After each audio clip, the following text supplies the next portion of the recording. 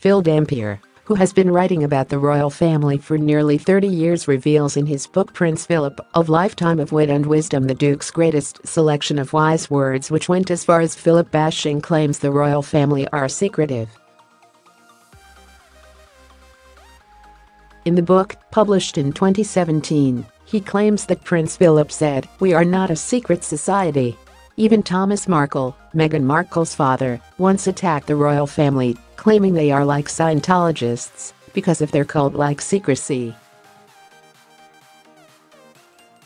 Speaking to the Sun newspaper in 2018, from his home in Rosarito, Mexico, Mr. Markle said they are either like Scientologists or the Stepford family.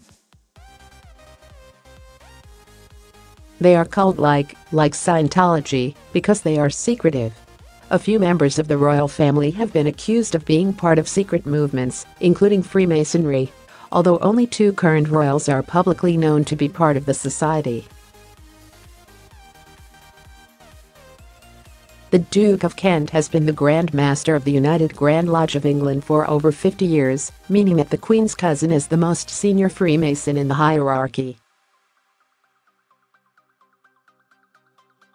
Stranger still, Prince Charles has been accused of being a vampire.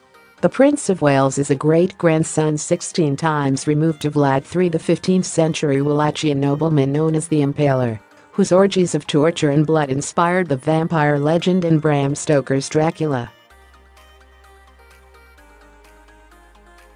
Prince Charles joked in 2012, "Transylvania is in my blood. The genealogy shows I am descended from Vlad the Impaler, so I do have a bit of a stake in the country."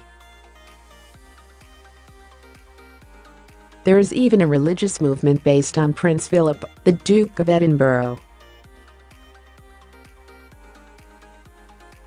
For one small community, deep in the rainforests on the southwestern part of the island of Tanna in Vanuatu, the prince is regarded in a far more spiritual way.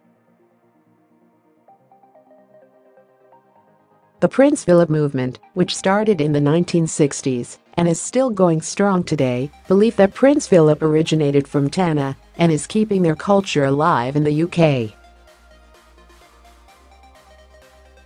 The tribe believe that the Duke of Edinburgh was born to fulfill an ancient prophecy that the son of an ancient mountain spirit would one day take the form of a pale-skinned man, travel abroad, marry a powerful lady, and eventually return to the island. When villagers saw the prince's portrait, they felt the spirit in it, and when he visited Vanuatu in 1974, they were convinced. Chief Jack Naiva, a respected warrior in the culture, greeted the royal yacht and caught sight of Philip on board. "I saw him standing on the deck in his white uniform," Naiva said to Mental Floss magazine in 2012. "I knew then that he was the true Messiah."